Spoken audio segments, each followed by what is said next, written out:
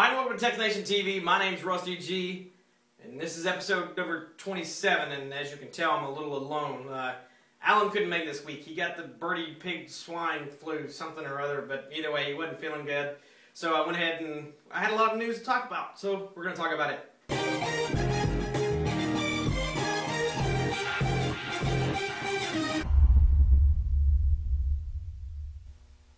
So for the first story, what I want to talk about is the NFL. And that's right, the Super Bowl. For those of you, the Giants or whatever, I don't know. I don't even know who played because I didn't watch. But either way, Super Bowl 45 or 46 or whatever it is, 2.1 million people watched it online through the internet or through the Verizon app or through whatever the NFL official app was. 2.1 million. That's almost as many people that watched it live on television, either through their cable or satellite provider or over the air, whichever you choose.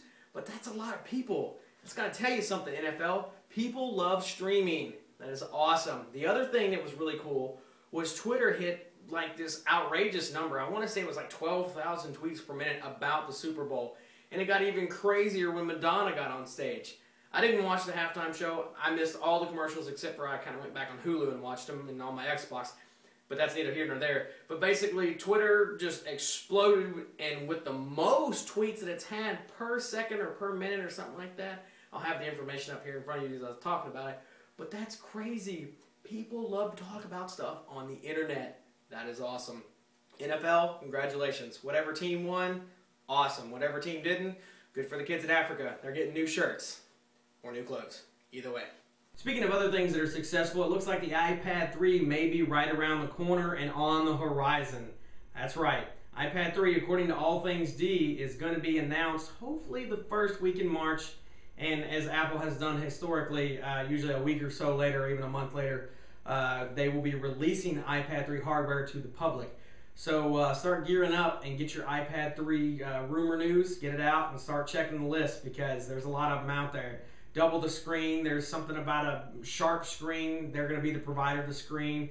The camera is supposed to move, the case is supposed to be thicker or something, it's supposed to be quad core, then it's not supposed to be quad core, then it's... I don't even know what all the rumors are. It's ridiculous. But I'll just sit and watch the announcement and just see what all comes out. And if you just bought your iPad 2, time to take it back. It's time for an iPad 3. That's right. But what kind of sucks, though, about the fact that they're about to announce this iPad 3 is they just announced the iBooks 2 and the whole education thing and replacing textbooks. The thing that sucks about this, and I wrote about an article about this on my personal blog, but this is just a thought. What about schools that are going to buy into the iPad and doing digital books? If you're updating every single year like you have been, it's going to be kind of rough on them because I could see, like I said in my blog, something along the lines of you're on iPad 7 and there's school districts still on iPad 2 because you guys update every single year. But either way, just, you know, for those of you that are ready for it, iPad 3 should be coming out hopefully by the end of March. We'll see. And for other companies still running things very successfully, Google, who I actually call Skynet sometimes because they pretty much own everything that I do. Gmail, Reader, Google Docs, my searches, they pretty much know everything that I look for. But anyway, Google is looking to get into the home entertainment system. That's right, the home entertainment system. Google Android unit is to be rumored to be developing a wireless home entertainment system that is capable of streaming music throughout the home. That is awesome. Can you imagine Google taking over your 5.1? Now, not only do they know what you search on the internet, but now they know what kind of music you listen to. I mean, mine's mostly Breaking Benjamin, Chevelle, some Arlo Guthrie.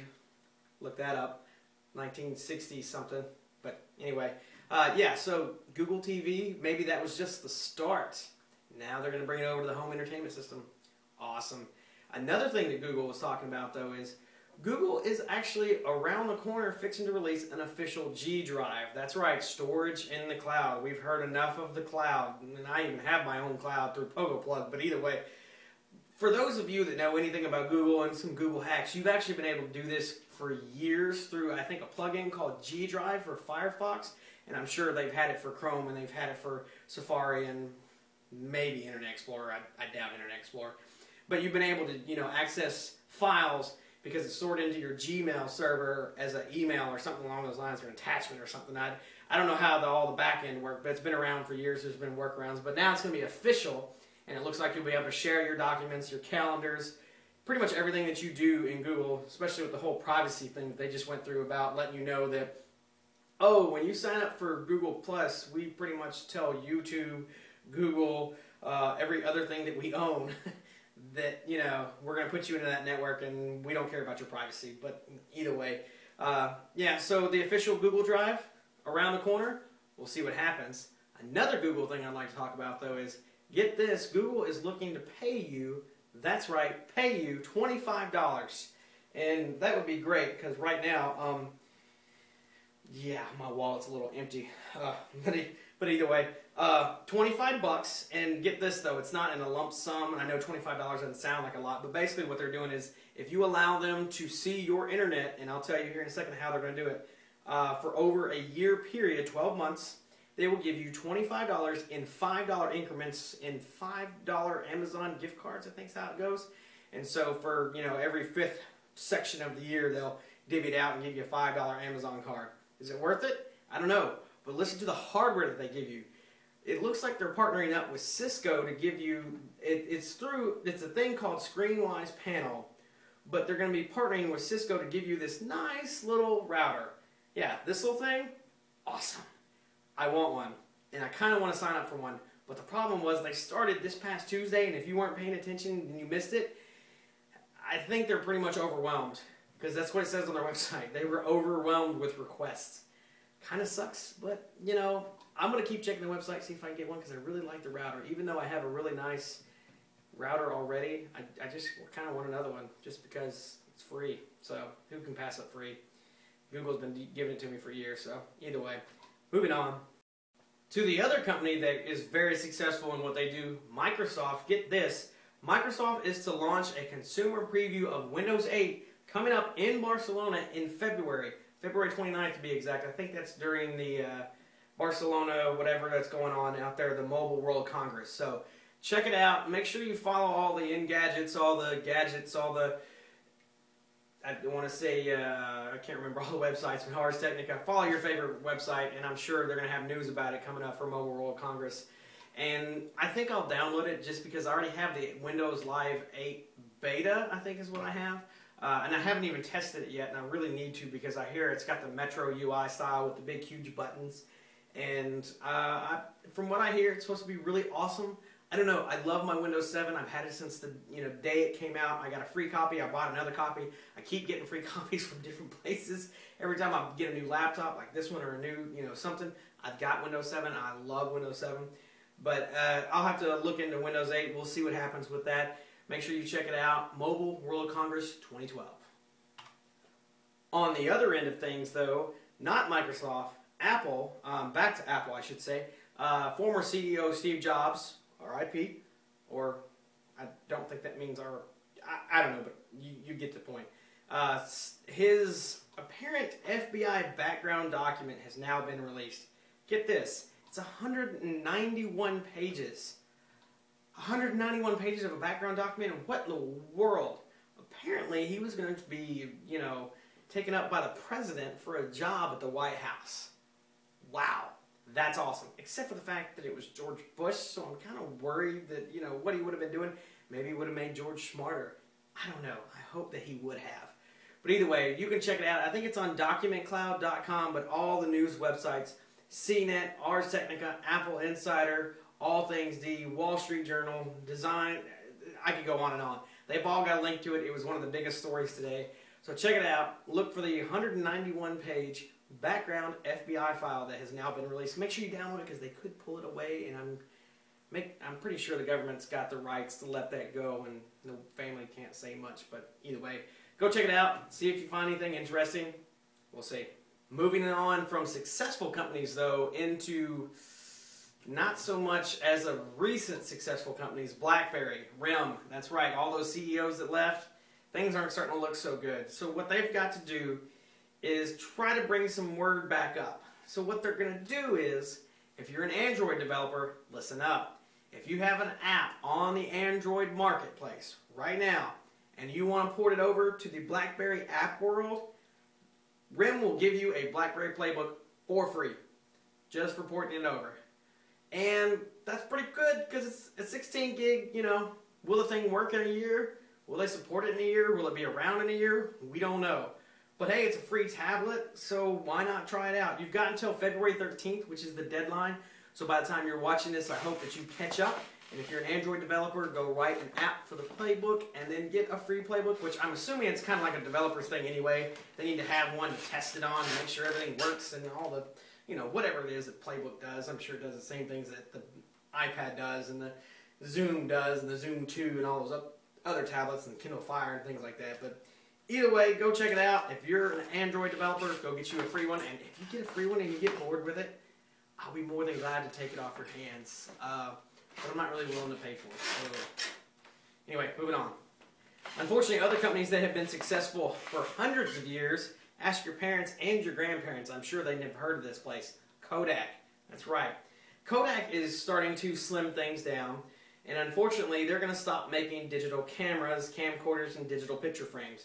Which is a whole other thing with me because I hate digital picture frames. And the only people allowed to have digital picture frames are grandmothers.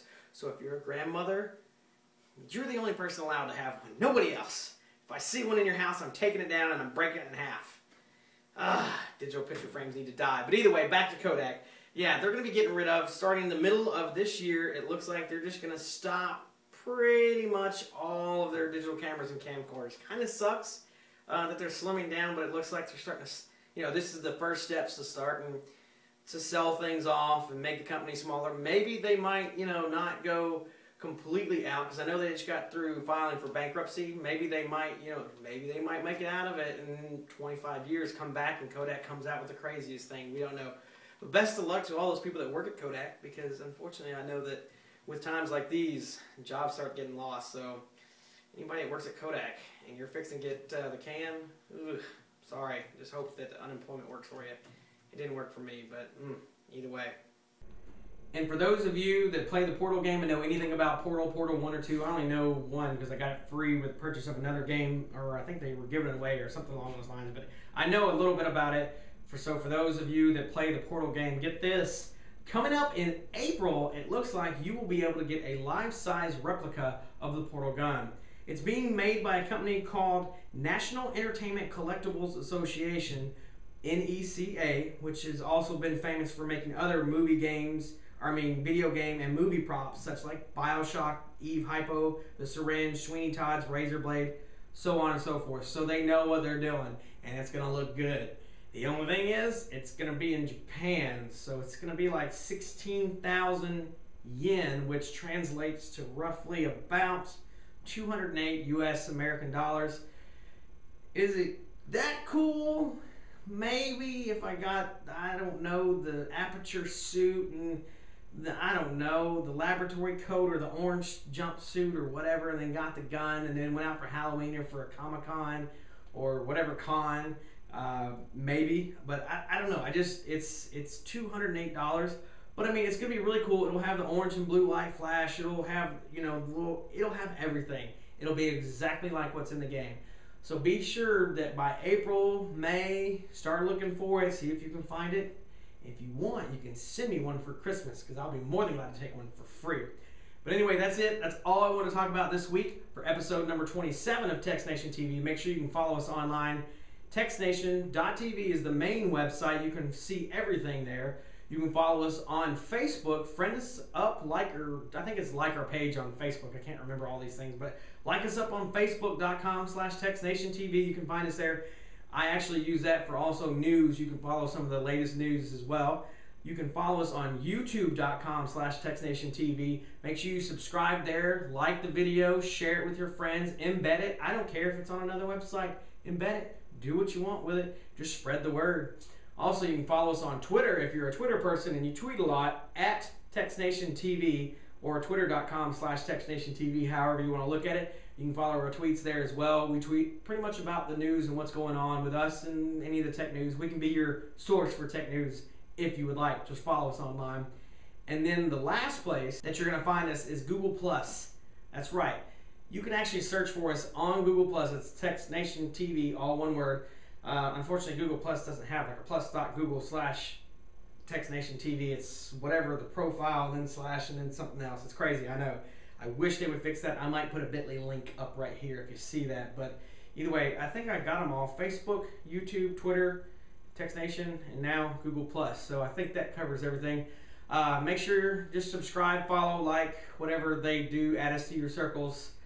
We might even set up a cool hangout or something like that, but we'll see in the near future. Hopefully next week, Alan will be back and he will not have the piggy swine flu and pass it off to me, because I've already been sick once this year and it's only February the 9th. So either way, but we'll see you again. Make sure you follow us online. Thanks for watching.